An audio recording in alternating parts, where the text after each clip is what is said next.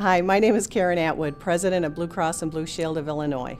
You know, I was trying to come up with some words that I think really describe Special Olympics, and I can think of a few.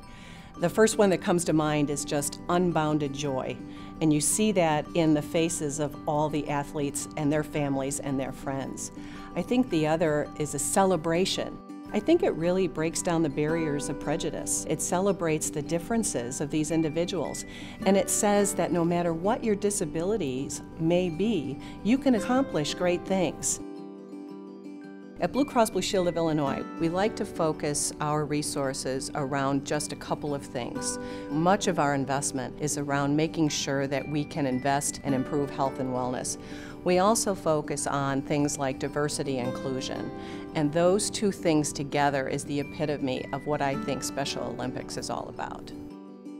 When I think about the children and the adults who are participating in Special Olympics, I think what a wonderful opportunity to really transform their lives. It really gives them the courage to live on their own, to apply for a new job, to meet and interact and make new friends where they may have been afraid to do that before. It really is about transforming lives.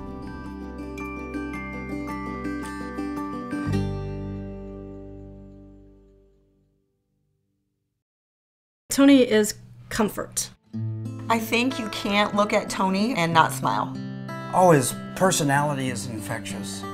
He's very, very determined. And it doesn't take very long for you to understand that he's just like everyone else. He wants to be treated like everyone else. Tony has cerebral palsy, and it affects both his gross motor skills and his fine motor skills, which means he has a hard time using his legs, a hard time with, maybe finger movements. If you're having a bad day, go pick Tony up and travel around with him for a while, because his smile is infectious, his laugh is definitely infectious. And I think some of the athletes wonder, what's he got going on in his life? Because I want to figure it out and be part of that. Why is he always laughing? Tony, everything in life ain't funny. But I had to say one time to myself that not to be sad all the time, because I used to feel like I didn't have a part in the world. So I would always be sad, but I would always laugh. But you couldn't hardly always tell it if I was going through anything, not unless you really got to know me as a person. He's just got this never say die attitude. And he's not shy about telling his story because he grew up in East St. Louis.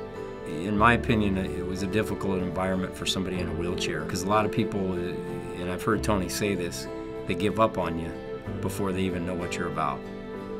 What does he have to offer? What does he have to give? And then you meet the man, and really your life's changed, it's transformed.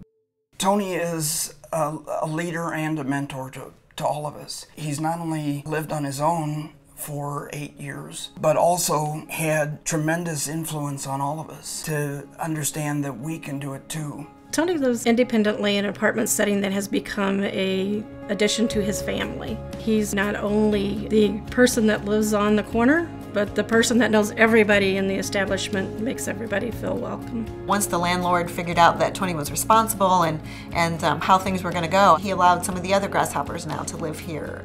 Pretty much their lives revolve around Special Olympics, and you can tell in everything that they do with Special Olympics, being global messengers, sitting on the board.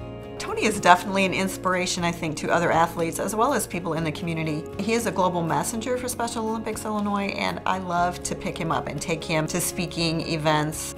He's also an ordained minister, and so he's very positive and upbeat in his delivery. Our board would be talking about strategic plans and about investments we can make in the future of the organization. And Tony stops the meeting and says, some of my fellow athletes don't have tennis shoes. That's true leadership and vision.